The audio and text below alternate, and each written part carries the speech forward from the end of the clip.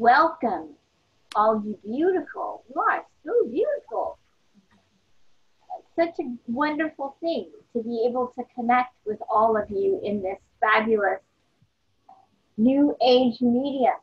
My name is Annalise Parker. For those of you who do not know me, who have not worked with me before, I am I'm an elder in this Thrive community. And I say that with some pride because I am part of the leadership, but I also am part of a generation that's looking to try to make a difference and standing in being on the planet for many decades and knowing that that experience can make a difference, is actually making a difference. So I'm welcoming you all to this event, which is our Thrive Sunday, this July 5th, 2020. I'm going to turn it over to my co-host so he can introduce himself. Thank you, Annalise. Welcome again, friends. My name is Joshua, and I'm going to be co-hosting with Annalise. I'm also one of the team members, and we're really honored to have you here. Yeah, and these times are real and alive, and so much is happening, and yeah, we're looking forward to diving in together. So thank you. Back to you, Annalise. Okay, I want to do the land acknowledgement, and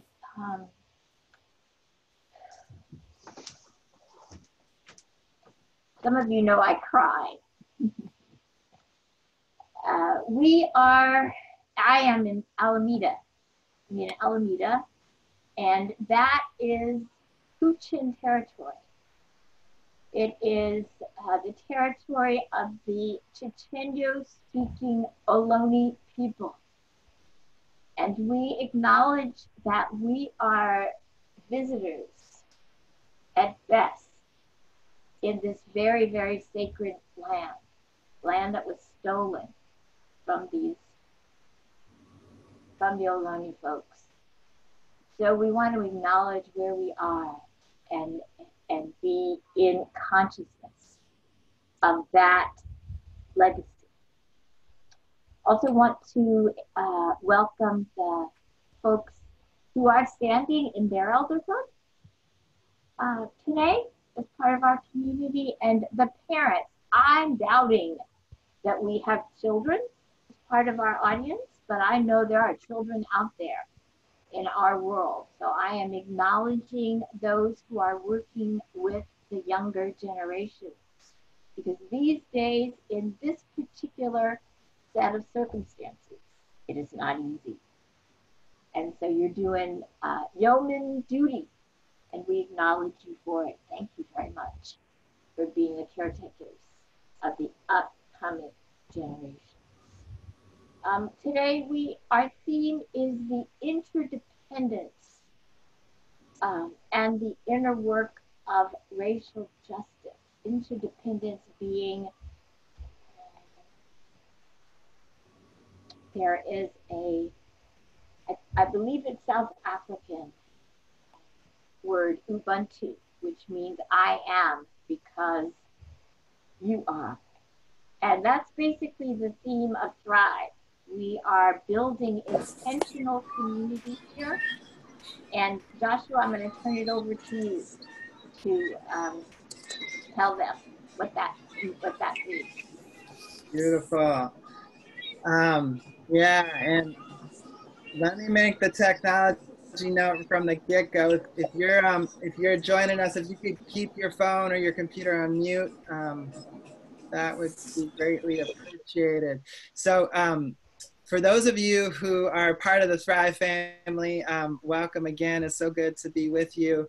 And especially for those of you who are joining Thrive for the first time, Thrive is a community that's based in Oakland, California. Typically, we gather in person on the first Sunday of every month. And we're a community that gathers at the intersections of meaning, belonging, the arts, and social change. And the first Sunday of every month, we host an event like this with a different theme and a visiting guest speaker, practitioner.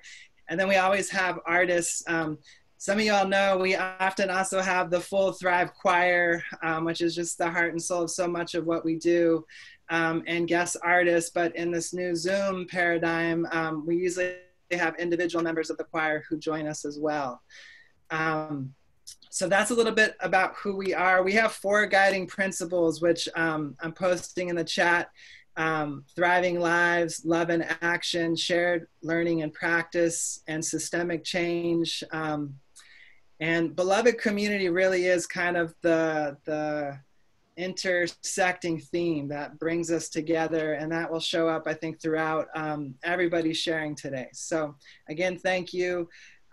Please use the chat as we journey on today. There's going to be some sharing. There will, we have 2 guest artists that will be performing. There will be 1 breakout, so just know that that will be coming too. But please use the chat as you feel called to, and then keep yourself muted except for when you're in the breakout. Thank you all so much. Annalise, back to you. Okay, our guest artists today, Mazin Jamal and Kyle Lemle. Our theme, as I mentioned earlier, is interdependence and the inner work of racial justice. We are so honored today to have Professor Rhonda Magee, the author of The Inner Work of Racial Justice, with us. So we are going to be asking you to leave any judgment that you might have had at the door and open yourself up to who and what we are bringing your way. We are dependent on your presence and very thankful for it. So yeah, you wanna go ahead, Joshua? Yeah. Let's get started. You know, we are a community that is lifted up by music, by song, and we are so honored today to kick it off with Kyle Lemle. Y'all, I want to sing Kyle's praises just a little bit. Kyle has been just the animating force with the Thrive Choir. But beyond the Thrive Choir, he's also a musician personally. And most people, not all people know that he's like a full-time organizer, bringing change to our environmental movements, our environmental justice movements.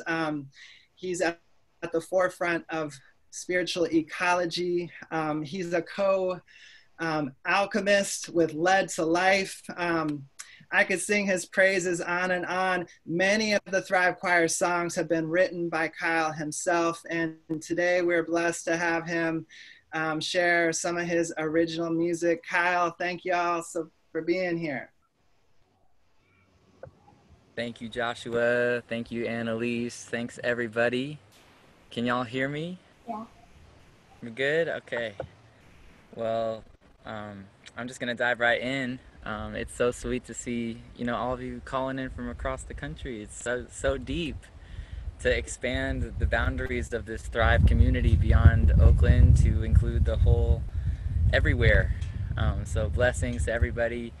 I'm giving you a little outdoor concert from my little camping trip. I'm calling in from the North Sonoma coast, so apologies for the wind, but the wind is actually the singing element. It's the air that we get to alchemize and transmute in our bodies. So that's the element of song. So I'll be singing and harmonizing with the wind today here right on the bluff overlooking the ocean. I'm going to start with this one tune that I wrote for my practice with Led to Life, and it matches our theme of racial justice and healing. I wrote this for a ceremony we did last year in front of Oscar Grant Plaza, Oakland City Hall, where we were transforming guns into shovels. So through this song, just imagine, just kind of in the vein of Dr. King, the prophetic vision when violence has been decomposed. So let's see, let's hope this works with my little keyboard setup out here. Here we go.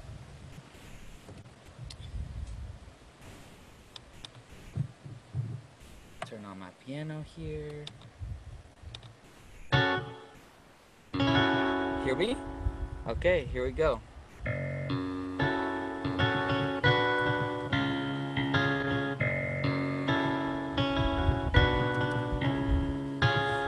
we are, at the end of all the murder. Here we are, the guns are melting down. Here we are, the prophecy has been answered. We decompose the artifacts of war. Here we are, growing from the ashes. Here we are, the mushrooms cleaned it all. Here we are, falling back to source. Here we are, a river changing course, laying down arms, standing tall, standing long with the trees. Open up arms. On this path we walk, we are led to life. On this path we walk, we are led to life. We're healing up our ancestry, we're healing up the land for future beings. We're healing up our ancestry. We're healing up the land for future beings. We're healing up, sing with me, muted. We're healing up our ancestry. We're healing up the land for future beings. We're healing up one more time. We're healing up our ancestry. We're healing up the land for future beings. We're healing up. Here we are. The people walk as people. Here we are. The mountaintops remain as glory. Sentient to sacred. Life is left to live as we love to do. Oh, laying down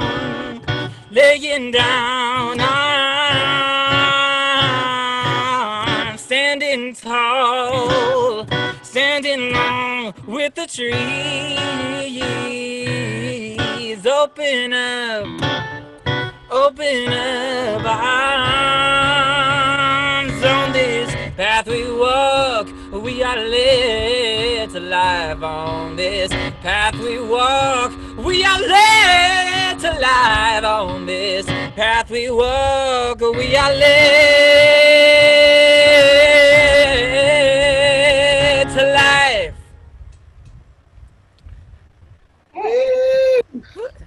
Yes, Kyle Lemle in the house. Led to life. I'm hearing the applause, even though I can't hear you, but I feel you. So thanks for. Oh, I see the magic fingers. Magic fingers. Thank you so much. Okay. All right, so I got time for another song, right? Here we go. So this one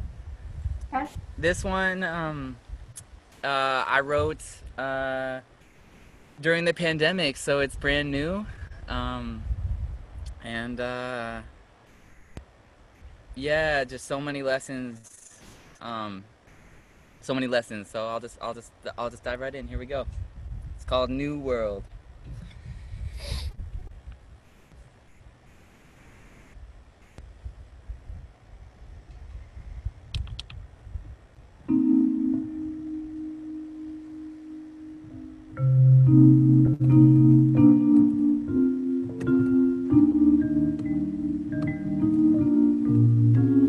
In the time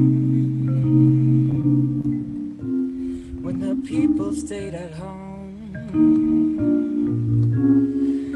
like a tidal wave,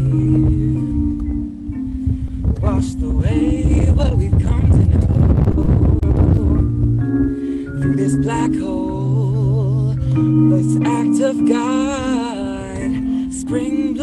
without us. Our patterns broken, release compulsions, now we make a choice. When there's nothing left,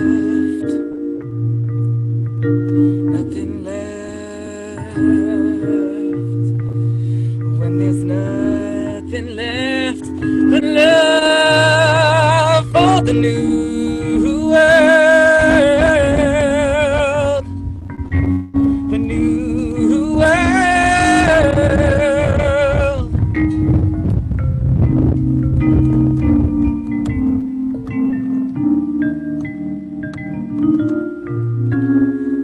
The usual has been stretched to the limit. Now the road snapped. Do we tie it back or unravel as erosion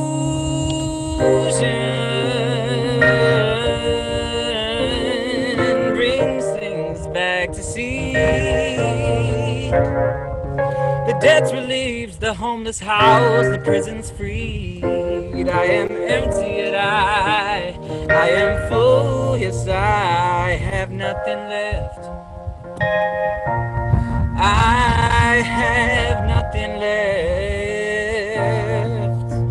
I have nothing left but love for the new world, the new world. Ho ho ho ho ho ho ho ho.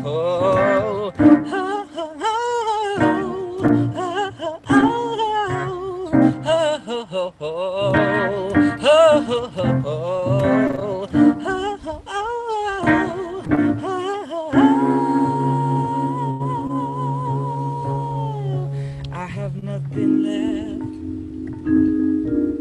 I have nothing left. I have nothing left. Nothing at all but love.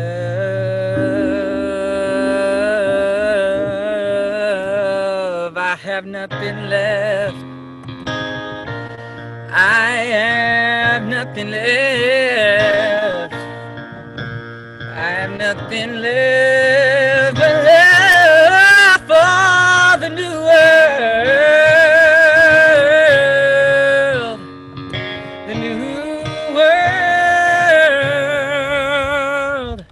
breaking open,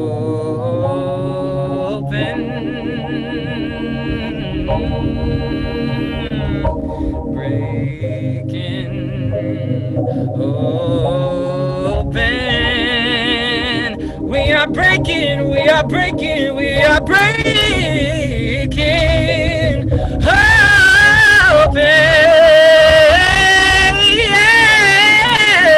Yeah, breaking open.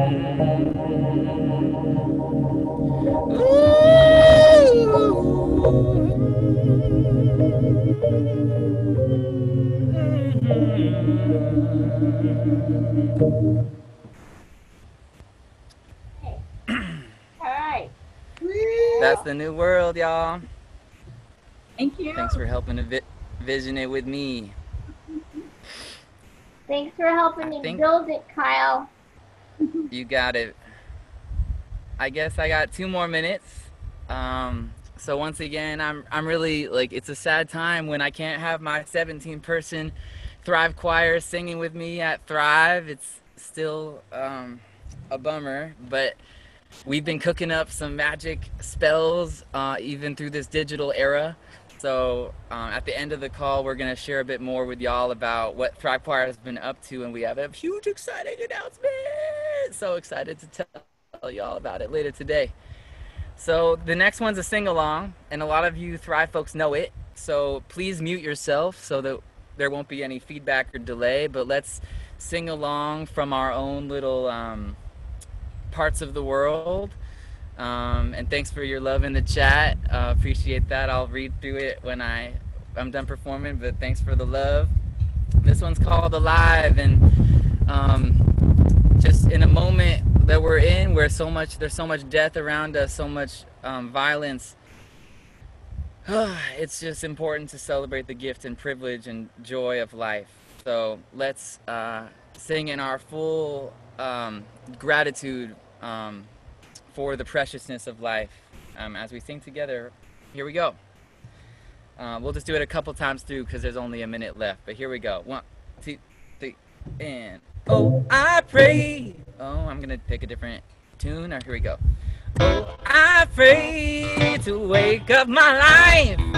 Yes, I pray to wake up my life. 'Cause every single day I am alive. I am alive. I am. Every single day I am alive. I am alive. Everybody, come on. Oh, I pray to wake up my life. Yes, I pray to wake up my life. 'Cause every single day I am alive. I am alive. I am. Every single day I am alive. I am alive. Woo! One more time. Oh, I pray to wake up my life. Yes, I pray to wake up my life. 'Cause every single day I am alive. I am alive. I am. Every single day I am alive. I am alive. Last time, here we go. Every single day I am alive. Love y'all. Thank you, Kyle Lemle. Kyle will be back at the end of our program to join Mazin. Annalise, over to you. Kyle, I butchered your name and I want to apologize. I only ever call you Kyle. I never get to the second part. So please accept my apology and thank you so much. And I just want you to know that last one, I just was like, oh God, I cannot wait for us to be able to get together. Okay, it is just such a great pleasure I have here to introduce our guest presenter today. Professor Rhonda Magee is a professor of law at the University of San Francisco. She is somebody who has been at the intersections of anti-racism education and contemplative movement for over 20 years. She is you might not be amazed at the fact that she is being sought after for her expertise at every level of society and is on the board of numerous organizational development. She's working with the University of Massachusetts. She's working with the Search Inside Yourself folks at Google. She's just doing amazing stuff. And I want you to know that I came across Professor Magee before we had decided that she was somebody we wanted to work with us, because I came across the book that she has written and is just out recently called The Inner Work of Racial Justice, which is something that I have myself been working towards. All of you who know me know that I am interested in racial healing and that I have been a meditator for many years. So I thought, oh, we have the answer here. And here's what I want to say is that we do indeed have some pretty remarkable tools in Professor Magee. And I am truly honored to be able to introduce her to you and to the Thrive community. We are working as best we can here to be a bridge community. And that means that we are unique in that we are seeking to address racism and its legacy head on. So we can all use the tools that Professor Magee has for us. And it is my very, very great pleasure to turn the program over to her.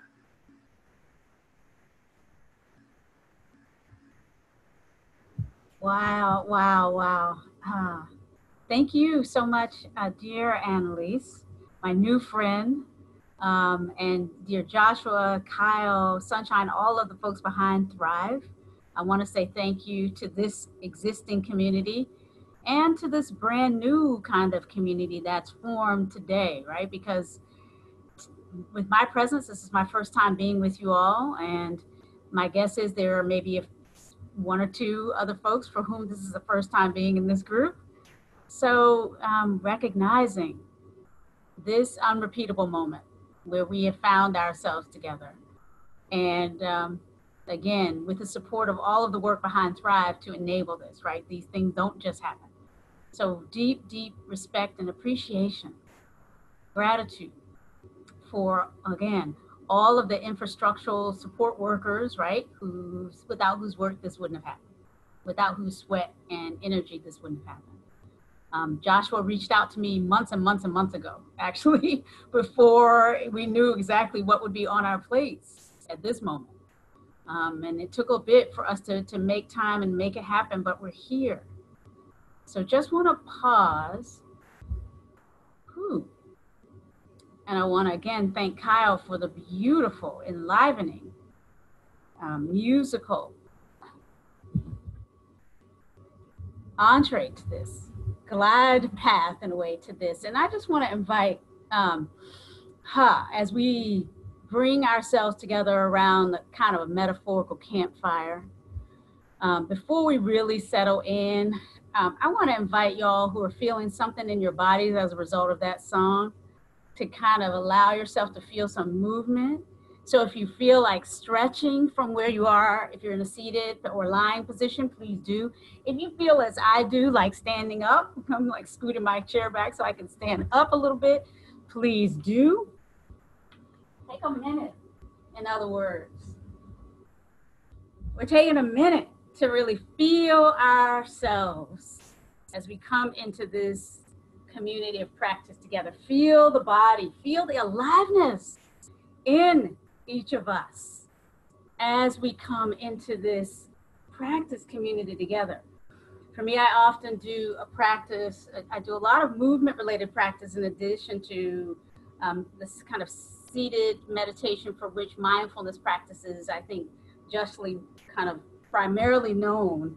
I do a lot of movement, a lot of practices based on yoga, based on Qigong. So I really want to invite us, if you're feeling the energy that I know I felt some really powerful energy coming up in response to Kyle's beautiful musical on-ramp here, really see if you can kind of gather that intentionally. Bring it in, really feel the energy as a support for our gathering today. Maybe scooping down, really feeling the energy of that music, the energy of the earth we share in this moment. And then perhaps bringing the arms up and then in front, centering, centering, centering. Really, really inviting a kind of conscious practice for integrating, right? Feeling that sense of that lively energy. I'm really moved by our being together in this moment and being together in this way. With a community under the beautiful aspirational moniker of Thrive, with the notion of beloved community as a kind of touchstone.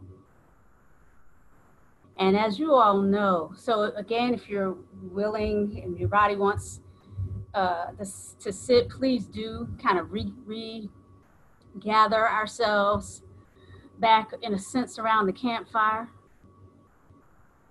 You know, I often sit in circle with folks for these kinds of engagements if we can. And yeah, of course, we're in this moment where we're encircling using the beautiful platform we call Zoom.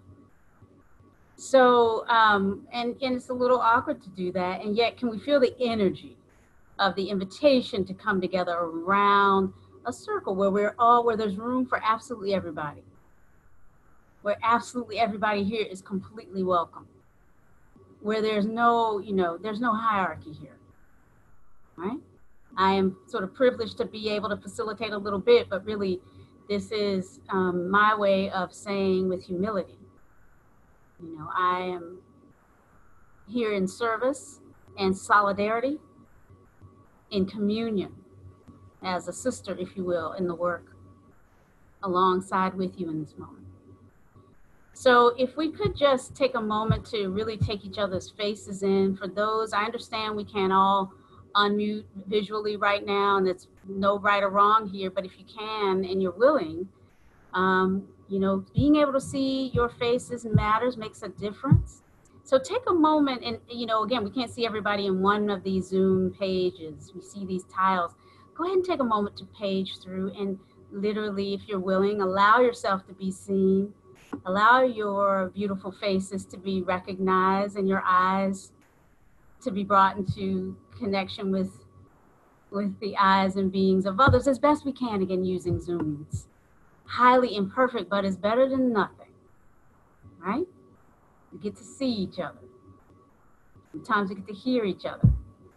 So really, again, as best you can, if you're willing, opening up your visuals, and we are taking you in as best we can in this moment. And feel within yourself the sense of, what brought you here? What is it that you come offering? Because everybody brings something. No accidents, and absolutely everybody's original medicine is called for in this time.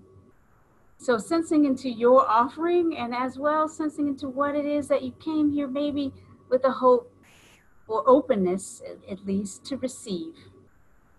What are we feeling we're bringing? What are we feeling we're open to receiving? And trust that as you call that forth in consciousness, there's some way in which we can feel and sense that. And you might begin to chat a bit, right? Taking a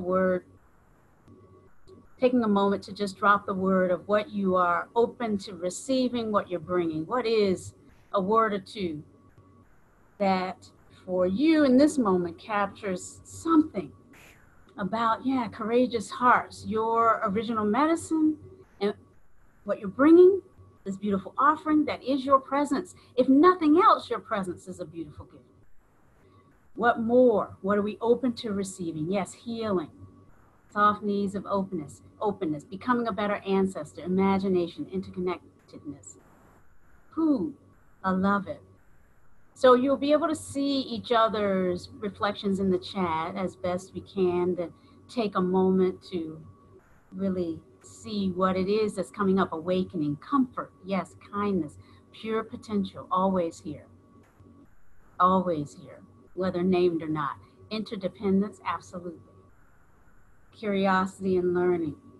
So I want to kind of invite us to pause, sort of gently allow ourselves to kind of feel our way into the rhythm of, we'll ease out of the chat and kind of invite ourselves turning back toward each other in this circle here.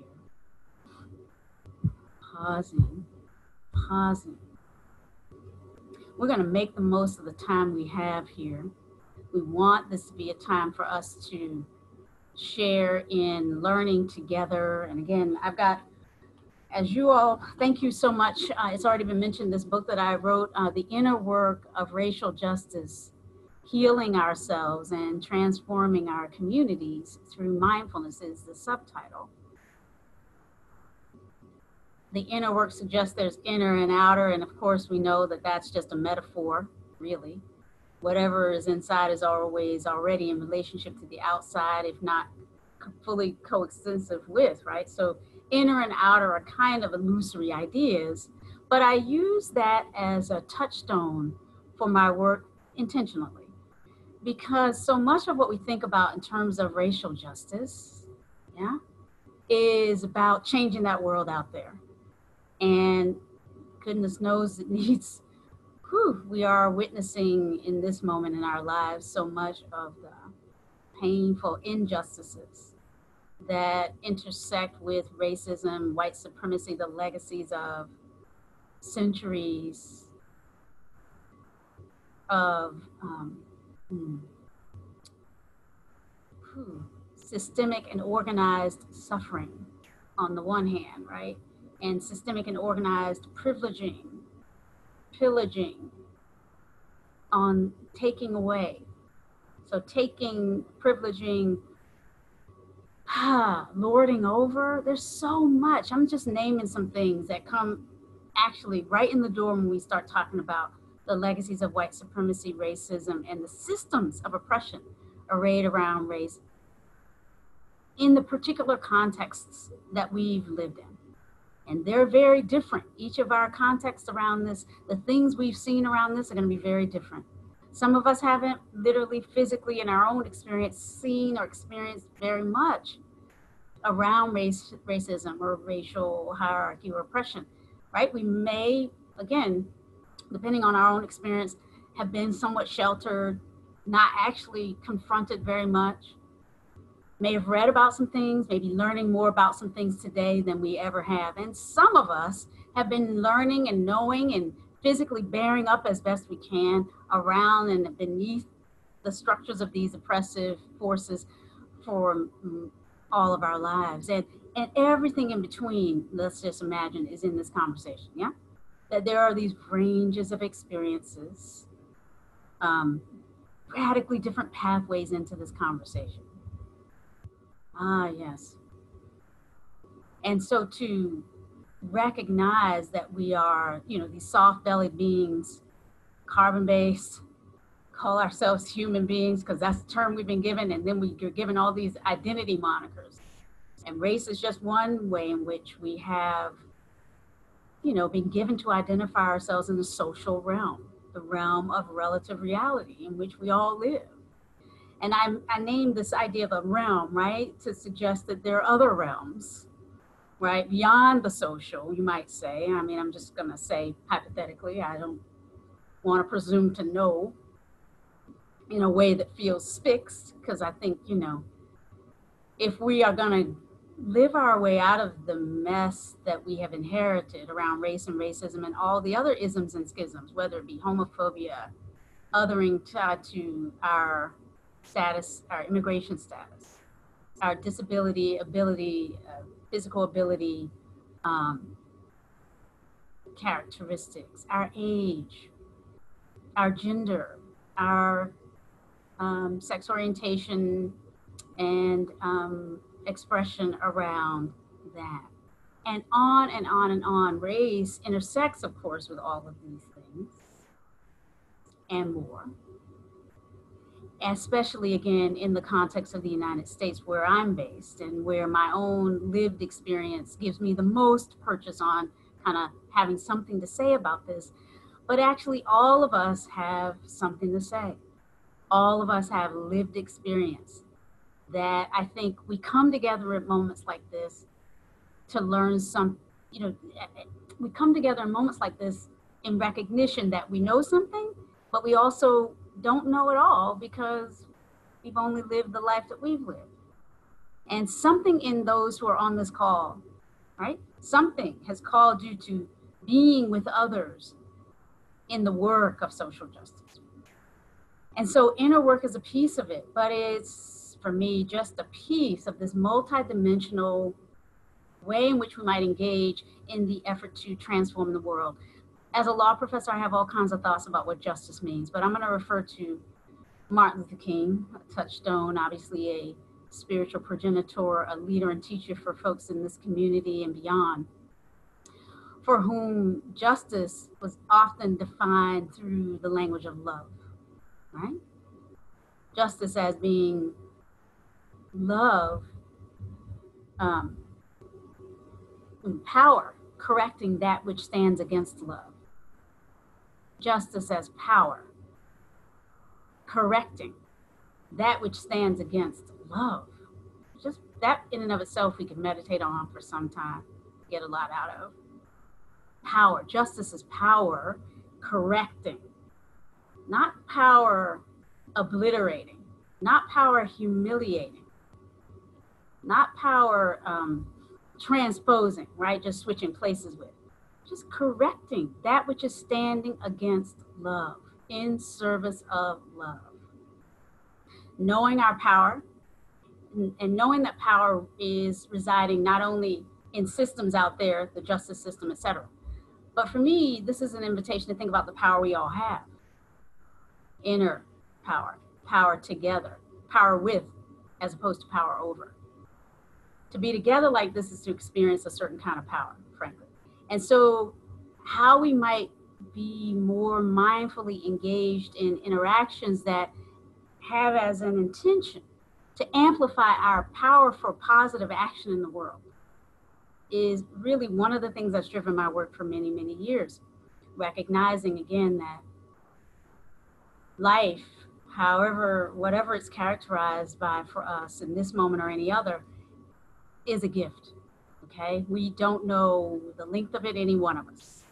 We are here now. And so for me, it's a very serious thing. W.E. Du Bois used to say this as well. To live well is a serious thing. And I say it with a smile too, because it seriously requires some joyful awareness of the gift that just being here is, right?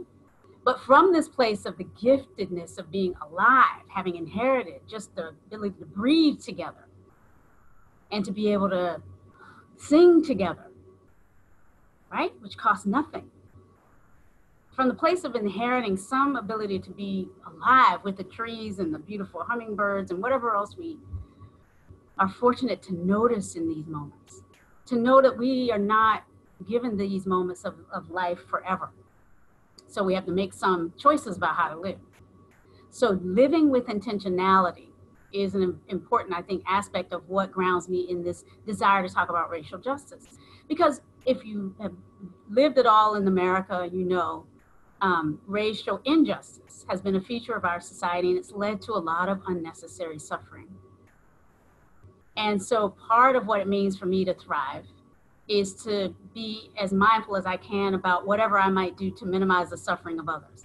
And so for our time in this conversation, we're turning toward that suffering of others that's flowing out of racial projects, I'll call them. The sociologist in me calls them projects, things that we do in our social world and we are led to do and we're complicit in, and things that are organized and not organized, right? Systemic and implicit.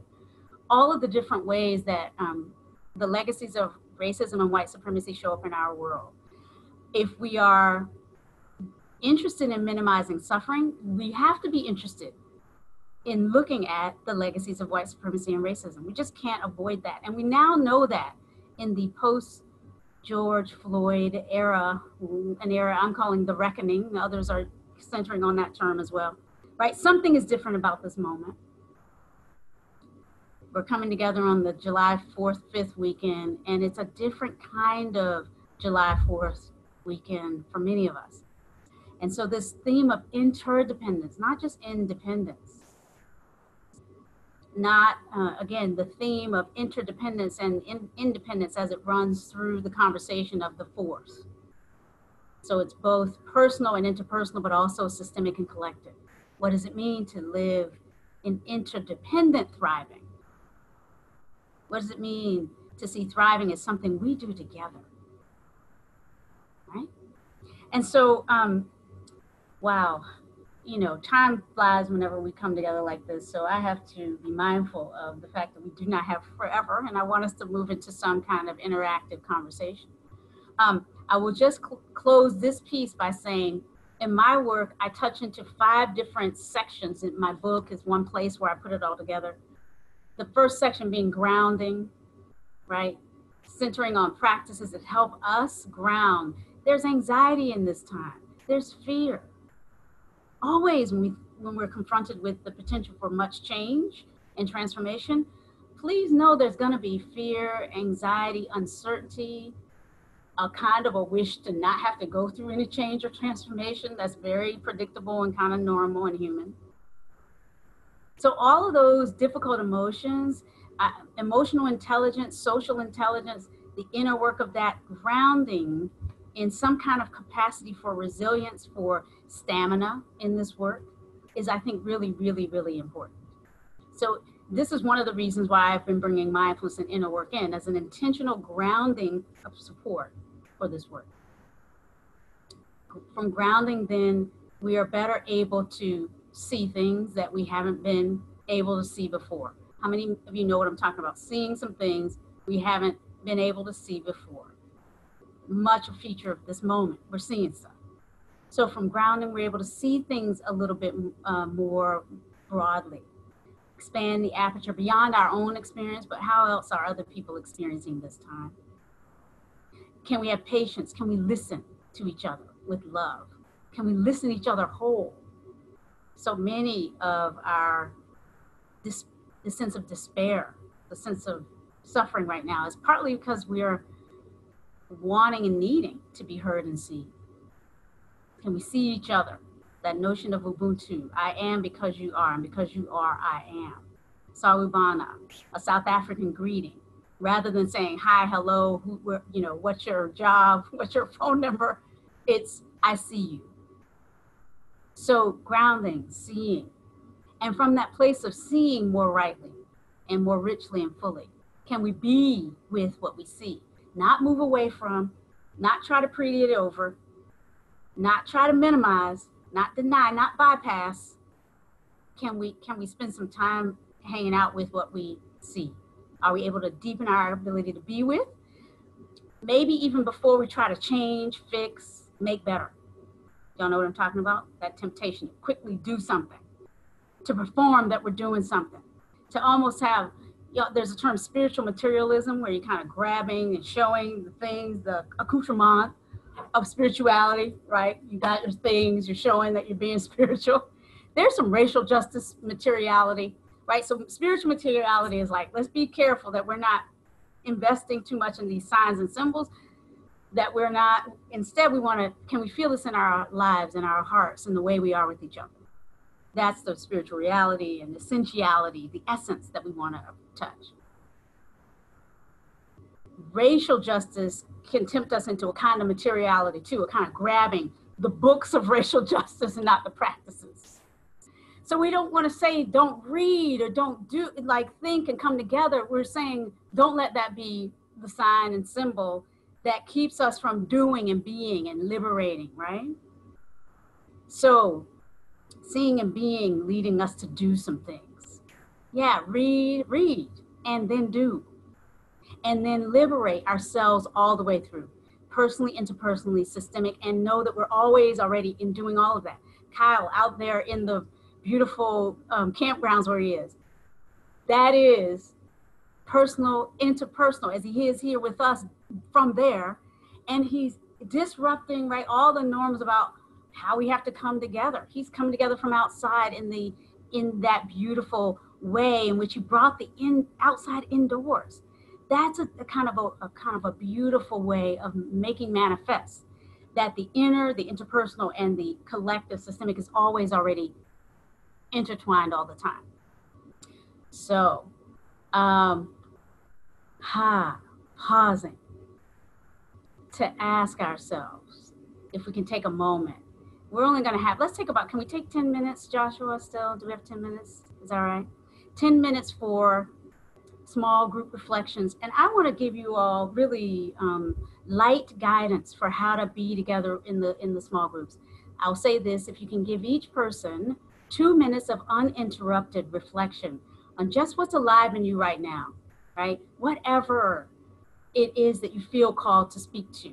Maybe something in reflection to what I've said, maybe something in reflection on what's coming up for you at this moment in your environment as we think about racial justice in these times and injustice in these times.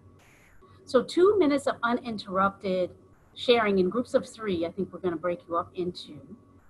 And then from there, if you can, with mindfulness and heartfulness, listen each other into and share each other into a crosstalk conversation. Again, it's going to be quick. So be mining, pausing, sensing the pearls of wisdom that want to be offered forth. And we'll just allow that to kind of germinate and seed, again, reflections that'll continue after that sharing and after this call, right? Because we're never closing in this work. We're just coming together in this way for now. So yes, I'll repeat the instructions in the chat. Really, it's what's alive in you right now. If I can.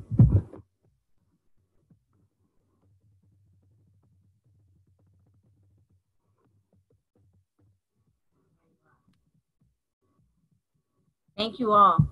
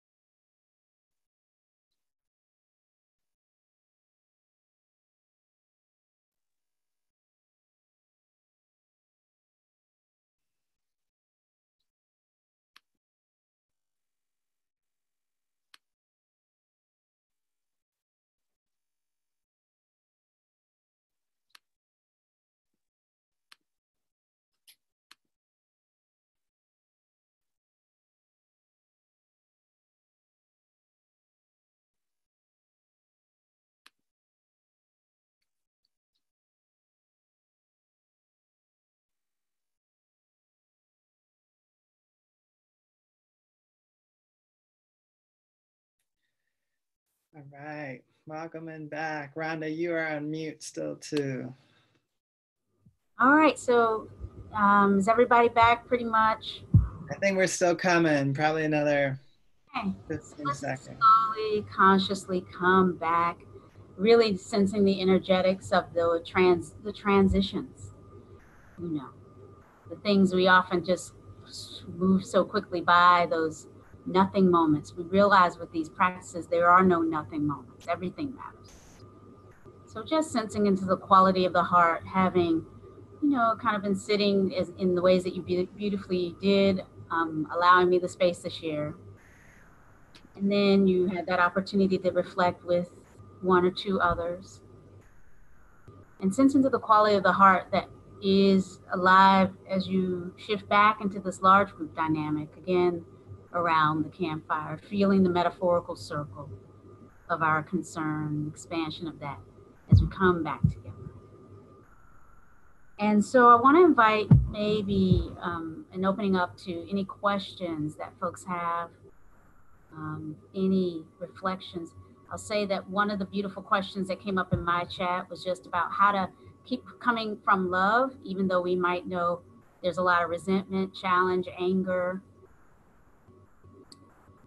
I think just building up the capacity to love ourselves first is important, because we know resentment and anger is in our lives. How do we work within us? If we can work with it within us, we can expand our ability to create a space where other people can be their full range. Sometimes the people are angry, right? Some people are legitimately upset. We are legitimately upset sometimes. This practice isn't about kind of making it right, making it nice all the time. It's really about being real. But if you can be real with yourself, including letting everything be. And when you're angry, letting yourself be angry, because anger is there to teach us something. It's not meant to be transformed away, right? There's an alchemy that can happen where anger can be transformed into a powerful energy. But yes, radical self-love, absolutely. So questions, reflections in the relatively short time that we have. I want to see if there's a way we can see hands up, or Joshua, I'm inviting your support here. If you see any questions coming in. Great. We got a few on the chat. Reflections and questions. Okay, what are your core practices for cultivating the inner work of racial justice is one question I see. So core practices. I think, again, I've already alluded to them. Self-healing work. Radical self-love, really, really, really important. Can't be stated too much, amplified too much. And I just want to say, we often will think that's selfish. How can we do the work of racial justice if we're focusing on ourselves? To me, justice is multidimensional. The wish to relieve our own suffering is the first approximation to justice in the world.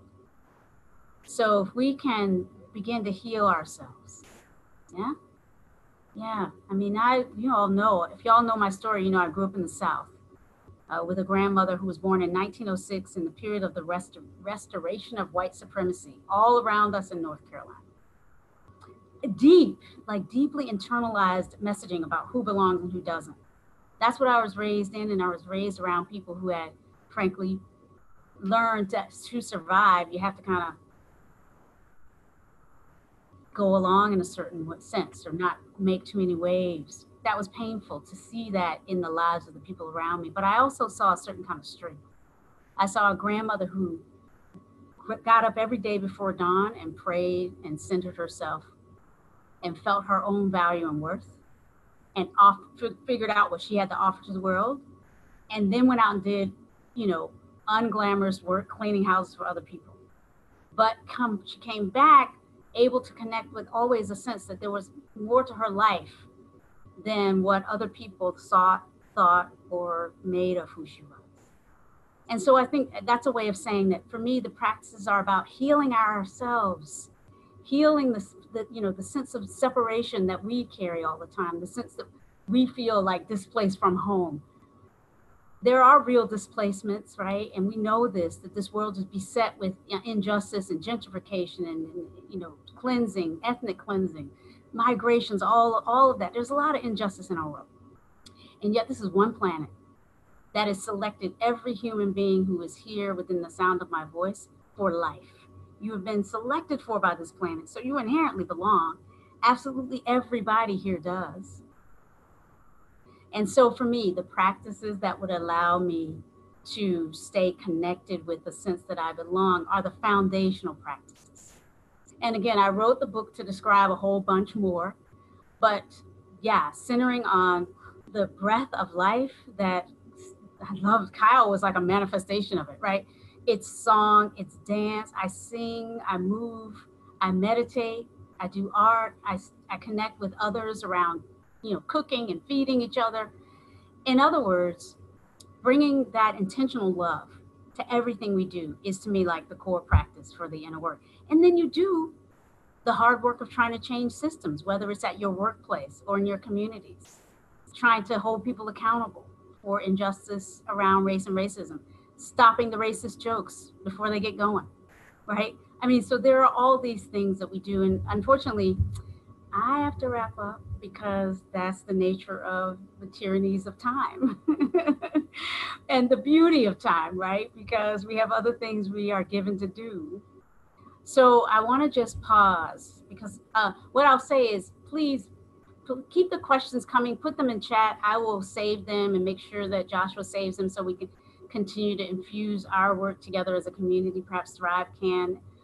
I will continue to reflect on your questions. You can connect with me through rhondavmagee.com or on the socials. You can find me very easily. I'm happy to stay in contact with all of you, any of you. I'd love to hear any reflections on my book or otherwise, on this talk, on your journey, on your life. So I just want to say thank you. Thank you, Joshua. Thank you, Thrive Community. Thank all of you for being here in this work, in this time. No small effort here. Everything matters, and there are no accidents. So thank you for taking the time to be here today.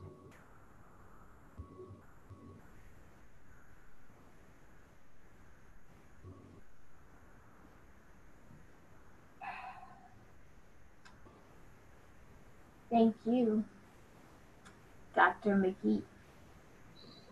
Rhonda. Honors and blessings. Yes, Rhonda and Doctor, because we know that that was hard earned. Those are hard earned, those titles. Well, but for me, it's a JD and a master's, not right. a PhD. Right? But it's still.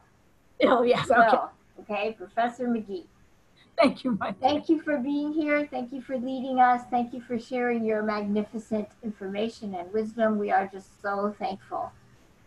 And we give you the doctor, even if you don't have it. So I believe now, and we will absolutely, folks, those of you, I see so many of you who I'm just so thankful to see. I'm just so thankful. So I just want you to know, you know who you are. You know who you are. So thank you for coming, all of you. It's my great pleasure to introduce our next guest, who is just this amazing musician and who is musically providing a soundtrack for our journey of waking up.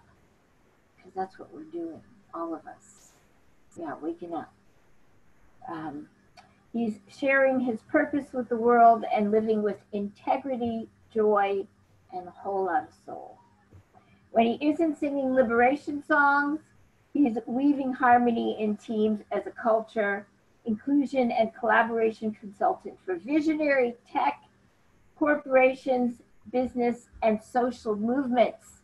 So he's got a whole lot going on. He's a talented, talented being. We are so thankful to have him with us. His name is Mazin Jamal. Thank you. Wow, you know, that intro, I just feel like there's like ba ba ba ba ba ba ba in the background. I was like, yeah, I'm awesome. So thank you, thank you. Hey everyone, I'm just really grateful to be here. I don't really feel like there's too much I need to say in introduction because everything that I have to share with you all is just like perfectly fits, which is really exciting. So Rhonda, thank you for just like dropping the knowledge. Like that was amazing, and I feel really grateful. So I'm gonna invite us all to do a practice together right now, and a practice that I believe will help integrate a lot of the amazing wisdom that Rhonda shared with us, and um, helps me to integrate a lot of the deep work that I'm doing, and I know we're all doing right now. We're all looking. Whether or not you want to be looking, you got to look right now. Your head is just looking, we're just like, all of our heads have been grabbed and pointed. So go ahead and get comfortable where you are.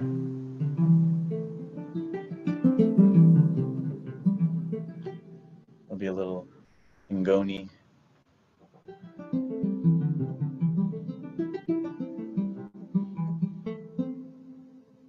And just feel your body.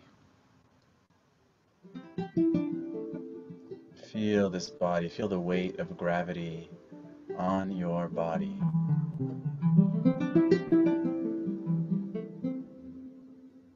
Feel the weight of your arms hanging from your shoulder joints, and let that heaviness pull from your arms, elbows into your wrists. Feeling the weight of the blood that is flowing through your palms. It's so heavy. This body has been through something in this life, huh? This is your friend, your body, your partner for life. So just, hi body, hello, thank you for your resilience. And just notice if there's any place in your body that feels really good right now. And notice if there's anywhere that doesn't feel so good.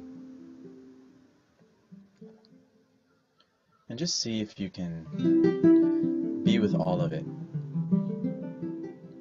If you can be with the pain and the pleasure that is in your body right now. Let all of that be energy. It's just energy that we are going to use today for some cosmic racial justice magic. Your pain, your pleasure is all fair game to use. So I want you to just really drop your attention, your awareness into the earth. Let the earth be our ally right now. And I want you to invite in the ancestors of this body.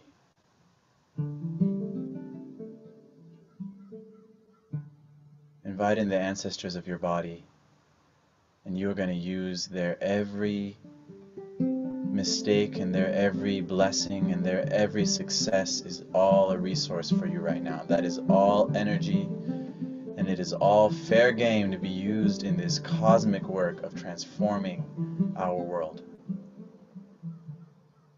So every single one of your ancestors is coming in the room right now. And breathe deeply, because it's going to take a lot of space to hold all that. There's a lot of stuff there. It's a lot of ancestors. I know I have ancestors in my lineage in Sudan who were colonized and enslaved, and I have ancestors in my lineage who also had slaves. And that was their way of trying to claim power in a system that was not really set up for people to win. So I'm inviting all of that of my ancestors in this building. Feeling their hands at my back, feeling them say to me, all the places where I wasn't awake, you, my descendant, will you be awake?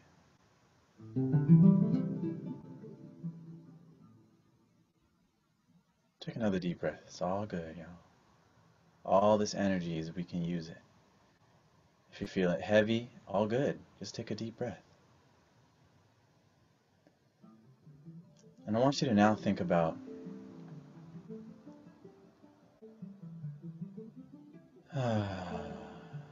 feeling the backside of your body is where your ancestors are, and feeling in front of you. Invite in all of your descendants that are to come. the future generations, whether they are descendants of your body or descendants of your heart, the children that your ideas and your love will nourish, that your hands will care for.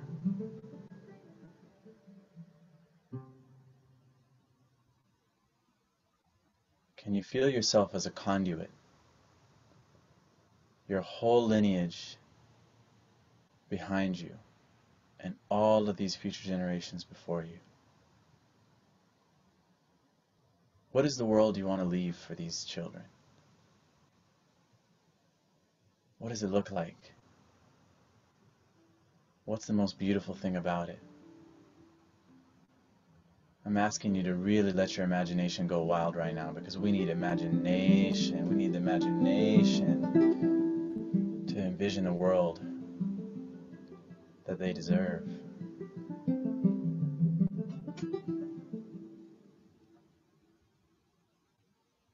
Can you see yourself as a conduit to that world? Can you hold all of your blessings, all your privileges and your strengths and your skills? All of that is part of why you are who you are and what you have to give to this movement. It's all energy. And it's all fair game to be used in this great alchemy of transforming our system and creating justice.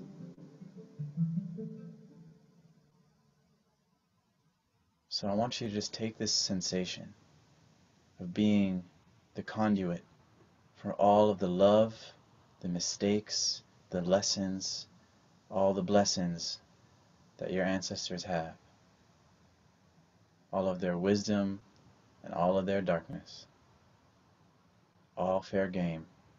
And I want you to hold this vision that you have for your ancestors, for your descendants, for the future generations. And just see ourselves as one point in this continuum. This situation took way longer than any one person's life to get here, so it might take more than just your life to go to that vision. But are you willing to be this step? Are you willing to be this point, to play this part in this story? If the answer is yes, then take a nice big deep breath, because that's where it all begins. We got to say yes.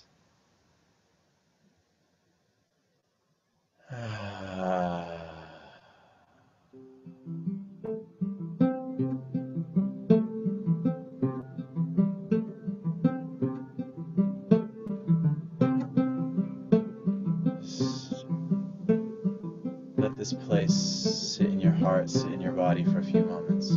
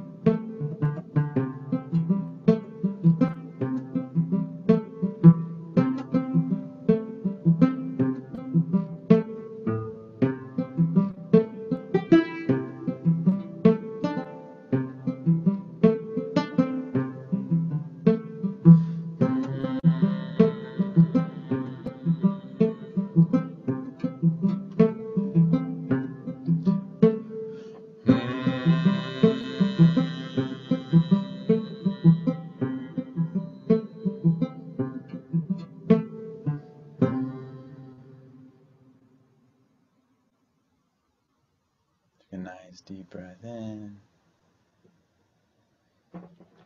Let it out with a sigh.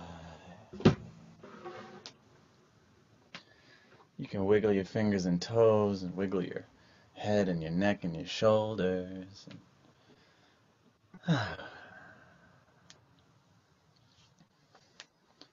May we be together today as a point in a continuum with everything we've got, everything we got, all of it, we need it all. So I'm going to share with you all a song that I just wrote today. I actually have been writing it, even like Rhonda would say some things. I was like, oh, I'm going to change this line. So this song has never been sung before, even by me. But it just feels like what needs to come out right now.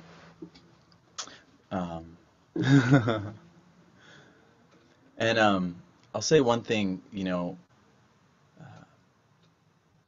I've been spending a lot of time thinking about the culture of the movement, and how can I be a stand for a culture in our movement that really is uplifting the best of us, and where, because there's a lot of ways in which we've been trained to be making each other wrong and all that stuff, and it hurts. So that's what this song is about.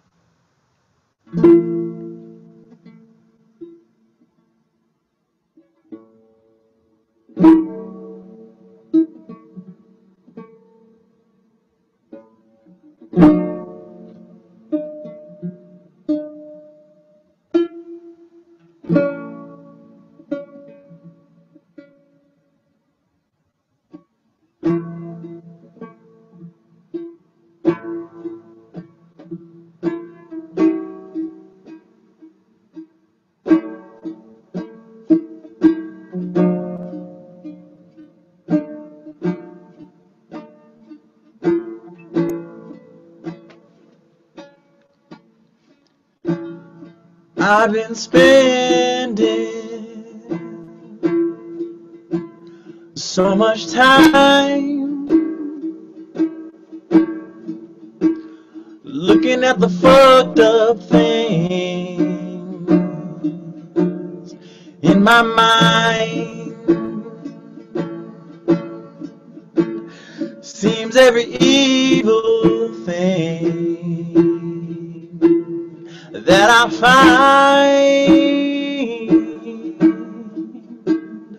I see reflections of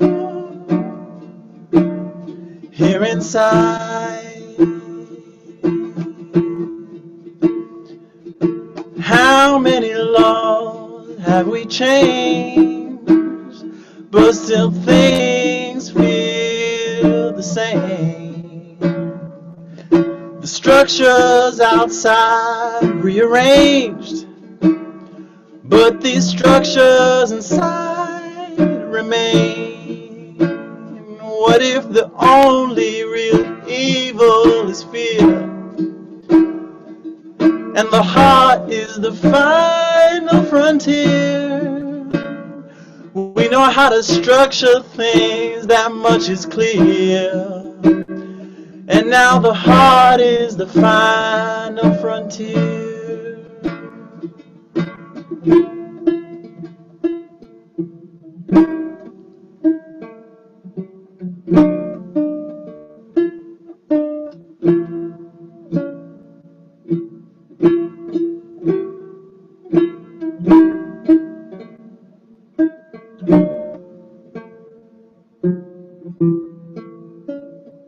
Out here trying to change up things with my folk, but these insecurities ain't no joke. Times I work my ass right off just to show I ain't one of them. No, I'm woke, trying to be a good activist with my fam, following instructions I read on Instagram. Catch me being mistaken, no, I'll be damned. Get my ass canceled if they catch me on the cam. Oh.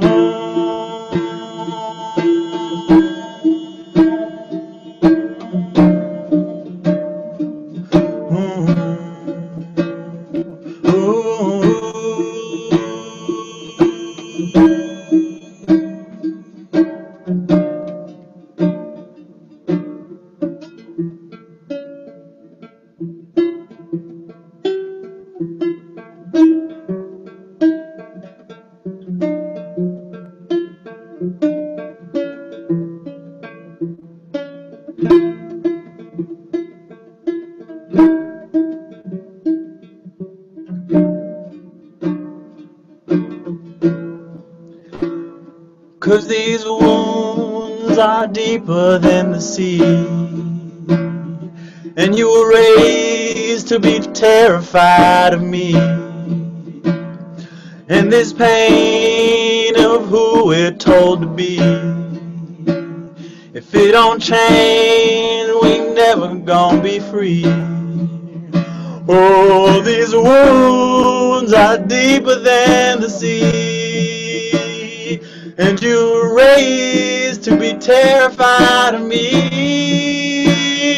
And this pain of who we're told to be. If it don't change, we're never gonna be free. How many laws we done changed, but still things feel the same. The structures outside rearrange, but these structures inside still remain. If the only real evil is fear, then the heart is the final frontier.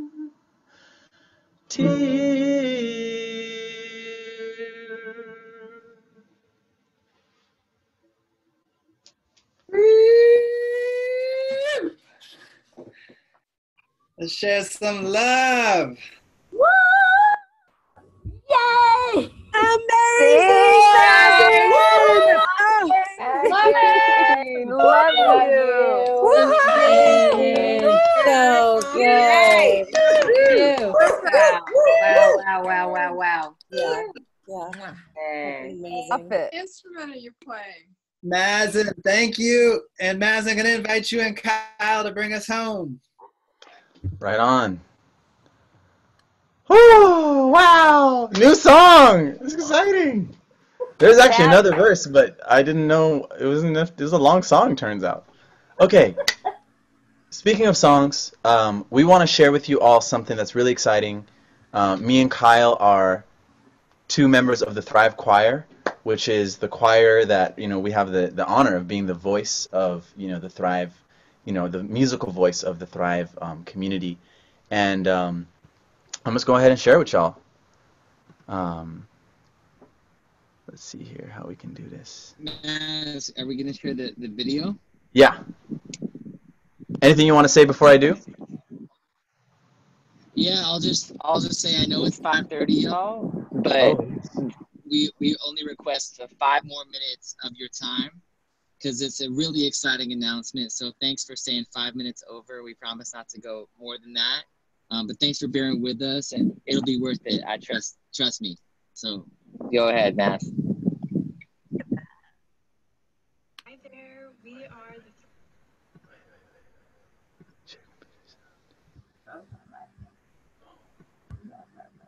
Hi there, we are the Thrive Choir, and this year we are planning to release our long-awaited debut EP of original songs. Now more than ever, our world needs music that illuminates the joy and the pain and the beauty of what it means to be alive in this time of cultural and systemic transformation. We are a choir of Black, African, Latinx, Indigenous, Arab, white, Asian, and mixed descent singers. We are activists, mothers, healers, educators, organizers, and earth stewards. With your support, we're going to raise the remaining $10,000 we need to finish recording and sharing this soulful musical medicine with you and the world. We know our community's been yearning to take this music home and share it with their loved ones. And we've gotten requests from radio stations and filmmakers and podcasts and nonprofit organizations, but we haven't had the recorded music to offer them. With an easily shareable record, we know our music will have the wings it needs to reach thousands and not millions of people who need to hear it. The Thrive Choir brings music to the movements for social and environmental justice. For us, we see meaningful songs not as a luxury, but as a necessary part of cultural transformation and healing.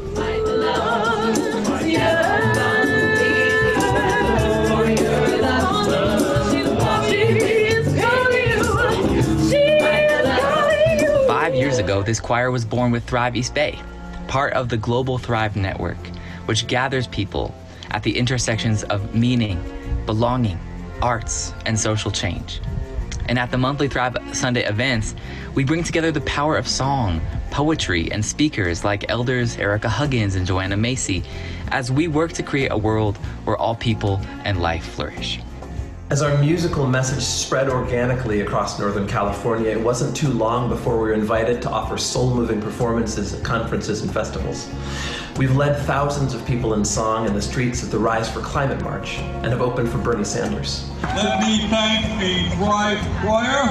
Yeah! We've been featured on podcasts and have had the honor of recording with Mom Muse and harmonizing with Rising Appalachia and climate poetry.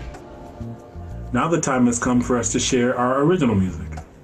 Our songs take inspiration from all of our ancestors, and especially honor the radical power of African American spiritual musical traditions. As a choir, we uplift and revere this tradition while creating music that is inspiring for all faiths, backgrounds, and cultures. Our music uplifts the sacred and elevates us in relationship with the natural world and each other. Thank you for tuning in to learn about us and our vision to release our debut EP. Every amount of support helps. Please donate today to pre-order our EP, to pay it forward, and to support local artists and change makers. Let your generosity flow as much as feels right and true for you, and we promise our gratitude will meet that energy in turn. By the way, we want to show our gratitude through a number of thank you gifts and perks we have offered below, such as vocal lessons and custom songs. Check them out. Thank you, thank you, thank you. Thank you for helping making our dreams come true.